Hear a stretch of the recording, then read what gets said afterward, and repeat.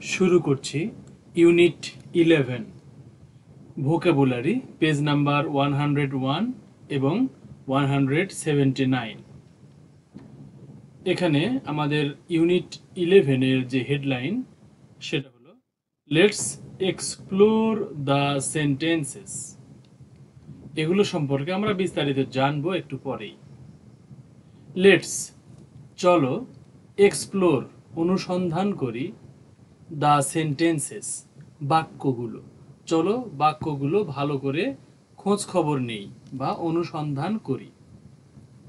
New vocabulary নতুন শব্দভাণ্ডার। Explore আগে আমরা উচ্চারণগুলো জানবো, তারপরে ডিটেলস আমরা শিখে নিব।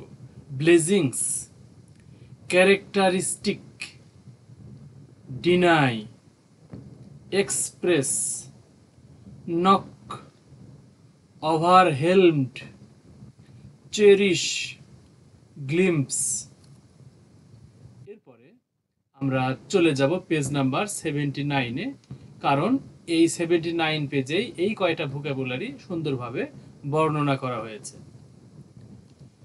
এখানে আমরা 4টা কলাম দেখতে পাচ্ছি। প্রথম কলামে ওয়ার্ড দেওয়া রয়েছে, তারপরে বাংলা মিনিং এবং ইংলিশ মিনিং, তারপরে একটা এক্সাম্পল সেন্টেন্স বা উদাহরণস্বরূপ একটা বাক্য দেওয়া হয়েছে, আর এই পাশের কলামে আমরা আমাদের মনের মতো করে অন্য একটা বাক্য তৈরি করব।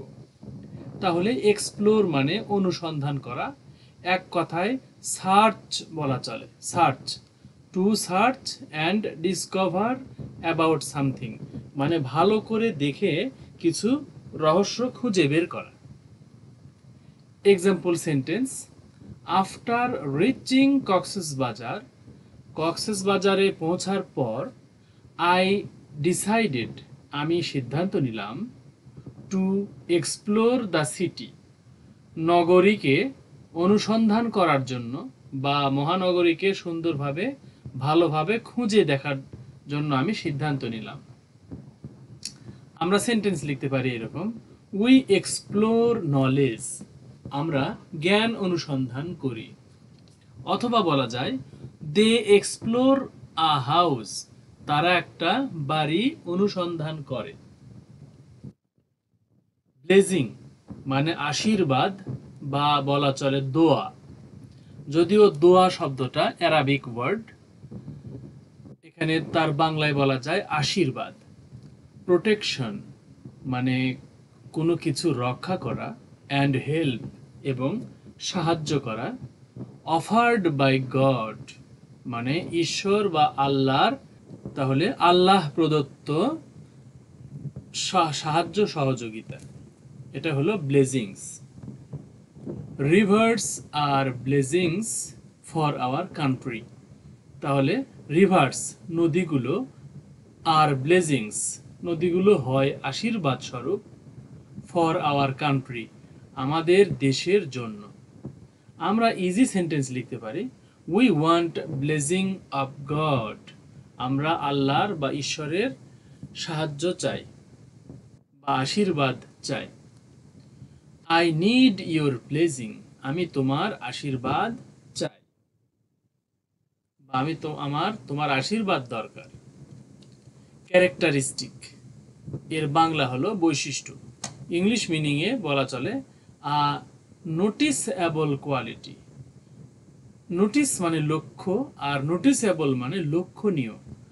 একটা লক্ষণীয় কোয়ালিটি মানে দক্ষতা, একটা লক্ষণীয় দক্ষতা বা গুণ, অফ সামওয়ান কোনো লোকের, অর সামথিং অথবা কোনো জিনিসের, কোনো বস্তু।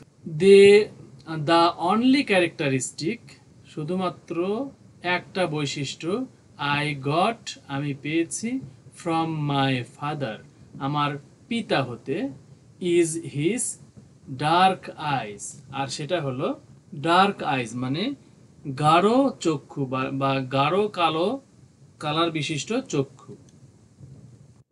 আমরা আমাদের সেন্টেন্স লিখতে পারি, the story has many characteristics, গল্পটির অনেক চরিত্র রয়েছে বা বৈশিষ্ট্য রয়েছে। এভরি পার্সন হ্যাজ ক্যারেক্টারিস্টিক্স, প্রত্যেকটা ব্যক্তিরই মানুষেরই বৈশিষ্ট্য রয়েছে। নিজ নিজ বৈশিষ্ট্য রয়েছে। ডিনাই, ডিনাই মানে অস্বীকার করা, রিফিউজ করা। Refusing to admit or accept something. Refusing অস্বীকার করা, টু অ্যাডমিট ভর্তি হতে, অর অ্যাকসেপ্ট অথবা কোনো কিছু গ্রহণ করতে, সামথিং কোনো কিছু। তাহলে কোনো কিছু গ্রহণ করতে বা কোথাও ভর্তি হতে অস্বীকার করা। এখানে অ্যাডমিট মানে যে আমাদের স্কুল কলেজে ভর্তি, হাসপাতালে ভর্তি, শুধু তাই নয়, কোথাও যোগদান করা বা কোনো কিছু গ্রহণ করাও এটার দ্বারা অর্থ হয়ে থাকে। অ্যাজ আ চাইল্ড, শিশু হিসেবে, ইউ ক্যান্ট ডিনাই, তুমি অস্বীকার করতে পারো না, ইয়োর ডিউটিজ, তোমার দায়িত্বগুলো, টুয়ার্ডস ইয়োর প্যারেন্টস, তোমার পিতামাতার প্রতি। একজন শিশু হিসেবে তুমি তোমার দায়িত্বগুলো, পিতামাতার প্রতি তোমার দায়িত্বগুলো অস্বীকার করতে পারো না। আমরা সহজেই লিখতে পারি সেন্টেন্স, আই ডিনাই স্মোকিং, আমি ধূমপান অস্বীকার করি, বা ধূমপান আমি কি করি, রিফিউজ করি, ডিনাই করি, অস্বীকার করি। We should deny mobile game, আমাদের উচিত মোবাইল গেম অস্বীকার করা, না খেলা, এখান থেকে বিরত থাকা। এক্সপ্রেস, এক্সপ্রেস মানে প্রকাশ করা, to show a feeling or idea, কোনো অনুভূতি অথবা কোনো আইডিয়া বা মতামত ব্যক্ত করা বা প্রকাশ করা। I would like to express, I এর পরে দেখো একটা ফ্রেজ রয়েছে, উড লাইক টু। এই উড লাইক টু এর অর্থ হলো ওয়ান্ট, মানে চাওয়া। তাহলে আই ওয়ান্ট দেওয়া চলে, আই উড লাইক টুর জায়গায় আমি মানে ওয়ান্ট দেওয়া চলে। তাহলে আই ওয়ান্ট টু এক্সপ্রেস, আমি এক্সপ্রেস করতে চাই, তাহলে উড লাইক টু মানে চাই। I would like to express, আমি প্রকাশ করতে চাই, মাই গ্র্যাটিটিউড, আমার কৃতজ্ঞতা, টু এভরিওয়ান, প্রত্যেকের প্রতি, ফর দেয়ার সাপোর্ট, তাদের সাহায্য সহযোগিতার জন্য আমি তাদেরকে আমার কৃতজ্ঞতা জানাতে চাই। আমরা সহজে লিখতে পারি এক্সপ্রেস ইওর অপিনিয়ন, এটা একটা সেন্টেন্স যে তোমার মতামত ব্যক্ত করো, প্রকাশ করো। অথবা লিখতে পারি we express hour words by SMS, আমরা শর্ট মেসেজ সার্ভিস বা খুদে মেসেজের মাধ্যমে বা SMS এর মাধ্যমে আমরা আমাদের কথা কি করি, প্রকাশ করি বা ব্যক্ত করি। নক, নক মানে দরজায় কড়া নাড়া। মেক আ রিপিটেড সাউন্ড, একটা বারংবার শব্দ করা, টু অ্যাট্রাক্ট, আকর্ষণ করতে, আদার্স অ্যাটেনশন, অন্যের মনোযোগ আকর্ষণ করতে, মানে মুহুর্মুহু বা বারংবার শব্দ করা। এখানে এক্সাম্পল সেন্টেন্সে দিয়েছে we better knock on his ডোর, আমরা কি করলাম, তার দরজায় কড়া নাড়লাম। তারপরে আমরা লিখতে পারি আরো সহজ করে we knock at the door, আমরা দরজায় কড়া নাড়ি। অথবা লিখতে পারি দে নক অ্যাট মাই ডোর, তারা আমার দরজায় কড়া নাড়ে। তাহলে দরজায় গিয়ে এইরকম করে যখন আমরা ঠোকাই, বা এটাকেই বলা হয় কড়া নাড়া, বা এটাকেই বলা হয় নক, নক করা। বলে না যে তুমি আমার বাসায় এসে নক করবে, মানে দরজায় একটু ঠক ঠকাবে। এখন কিন্তু এইটা অনেক আধুনিক হয়ে গেছে, কলিং বেল মানে সেট করা রয়েছে বিভিন্ন বাসার গেটে। তাহলে এই কলিং বেল চাপাটাকেও কিন্তু নক বলা যাবে, যেহেতু দৃষ্টি আকর্ষণ করার জন্যই এটা করা হয় যে আমি দরজার সামনে এসে অপেক্ষা করছি। এরপরে ওভারহেলমড, দেখো এখানে বড় একটা ওয়ার্ড কিন্তু সহজ, এই ইডি বাদ দাও, এটা তো পাস্ট ফর্ম বা পাস্ট পার্টিসিপল করার জন্য ব্যবহার হয়। আর প্রথমে এই ওভার এটা বাদ দাও, তাহলে আসল ওয়ার্ডটা থাকে WHELM, হেলম, হেলম। তাহলে এইভাবে যদি আমরা বড় ওয়ার্ডকে ভেঙে ভেঙে পড়ি তাহলে আমাদের কিন্তু বুঝতে সুবিধা হবে, মনে রাখতে সুবিধা হবে। তাহলে ওভারহেলমড, এটার বাংলা হলো অভিভূত বা একদম আনন্দিত হওয়া, অত্যন্ত আনন্দিত হওয়া। Having a strong emotional effect on, কোনো বিষয়ের উপরে অভিভূত হয়ে যাওয়া। মনে করো যে কেউ গোল্ডেন এ প্লাস পেল, তাহলে সে তার রেজাল্ট দেখে অভিভূত হয়ে গেল, ওভারহেলমড হয়ে গেল।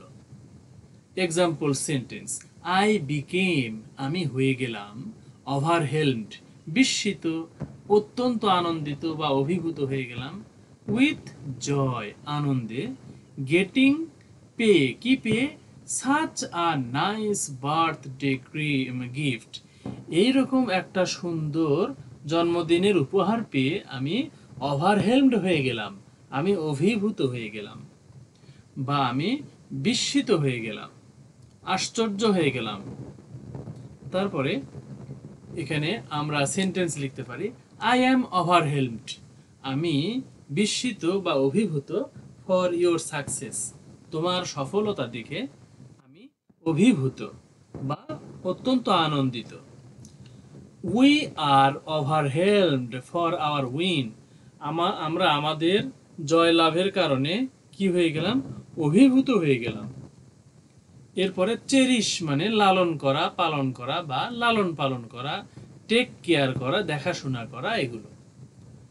টু কিপ সামথিং, কোনো কিছুকে রাখা, প্লিজেন্ট, আনন্দদায়ক, মানে আনন্দদায়ক করে রাখা, in mind, for a long time, মনে, মানে কারো, টু কিপ সামথিং, কোনো জিনিসকে আনন্দঘন করে রাখা, তার মানে অবশ্যই এটা লালন পালন করা। আই চেরিশ দ্য মেমোরিজ, আমি আমার মেমোরিকে বা স্মৃতিকে মনে রাখি। এখানে লালন পালন দ্বারা বোঝাচ্ছে যে হৃদয়ে স্থান দেওয়া, হৃদয়ে স্থান না দিলে কিন্তু কারোর লালন পালন করা যায় না। আচ্ছা, I cherish the memories of the last years school picnic, গত বছরের স্কুলের পিকনিকে বা বিদ্যালয়ের বনভোজনে আমি বনভোজনের মেমোরিটা আমি আজও কি করেছি, হৃদয়ে স্থান দিয়ে রেখেছি বা লালন করে আসছি। এরপরে আমরা সেন্টেন্স লিখতে পারি, প্যারেন্টস চেরিশ আস, পিতামাতা আমাদেরকে লালন করে থাকে বা আমাদেরকে হৃদয়ে স্থান দিয়ে থাকে বা লালন পালন করে থাকে। উই চেরিশ আওয়ার বেবিস, আমরা আমাদের শিশুদের বা বাচ্চাদের কি করি, লালন করি বা আমরা আমাদের বাচ্চাদের হৃদয়ে স্থান দিয়ে রাখি। গ্লিম্পস, গ্লিম্পস এটা হলো দেখো ক্ষণিকের জন্য দেখতে পাওয়া, মানে একটু সময়ের জন্য দেখতে পাওয়া, খুব বেশিক্ষণ ধরে নয়। আকাশে যখন হেলিকপ্টার উড়ে যায় তখন আমরা সামান্যক্ষণের জন্যই দেখতে পাই, এরকম একটা বিষয়। বা কোনো প্লেন যখন উড়ে যায় কাছে দিয়ে তখন আমরা অত্যন্ত শর্ট টাইমের জন্য দেখতে পাই, এটাকেই বলা হয় গ্লিম্পস। এটার আরেকটা অর্থ বলা চলে অ্যাট আ গ্ল্যান্স, মানে এক দৃষ্টিতে বা এক পলকে, চোখের পলকে। টু সি সামথিং, কোনো কিছু দেখা, অর সামওয়ান, কোনো জিনিসকে দেখা বা কোনো ব্যক্তিকে দেখা, for a very short time, অত্যন্ত কম সময়ের জন্য। দিস বায়োগ্রাফি অফার্স, মানে দিস বায়োগ্রাফি, এই জীবনী বা এই জীবন বৃত্তান্ত, অফার্স মানে প্রদান করে, আ ফিউ গ্লিমস, একটু ক্ষণিকের দৃষ্টি, of my mother's colourful life, আমার মায়ের বর্ণাঢ্য জীবনীকে সামান্যক্ষণের জন্য দেখতে দেয়, মানে এই বায়োগ্রাফিটা বা এই জীবনীটা। আমরা ইজি করে সেন্টেন্স লিখতে পারি, অত্যন্ত সহজ করে। উই গ্লিমস আ প্লেন, মানে প্লেন হলো এখানে হেলিকপ্টারের মতো বা উড়োজাহাজকে বোঝানো হচ্ছে। আর we glimpse a flying bird, একটা পাখি উড়ে গেলে আমরা কিন্তু সামান্যক্ষণে তাকে দেখতে পাই, এইরকম ক্ষণিকের দেখাকে বলা হয় গ্লিমস। যেমন মনে করো যে এরকম একটা উড়োজাহাজ বা প্লেন কিন্তু আমরা গ্লিমস করি, সামান্যক্ষণই কিন্তু দেখতে পাই, তারপরে চোখের আড়ালে চলে যায়। তাহলে আমরা যেগুলো ভোকাবুলারি শিখলাম এগুলো আমরা বারবার প্র্যাকটিস করব, প্রয়োজনে বারবার মানে কয়েকবার ভিডিওটা দেখব। আর আমরা এখন একটা হোমওয়ার্ক করব, অ্যান্সার ইন কমেন্ট, কমেন্টে উত্তর দাও। মেক আ সেন্টেন্স, একটা বাক্য তৈরি করো উইথ বার্ড। এই বার্ড মানে পাখি এই শব্দ দ্বারা একটা সেন্টেন্স তৈরি করে পাঠাও। আর সেই সাথে এই ভিডিও এখানে রাখছি। আল্লাহ হাফেজ, আসসালামু আলাইকুম ওয়া রাহমাতুল্লাহি ওয়া বারাকাতুহু।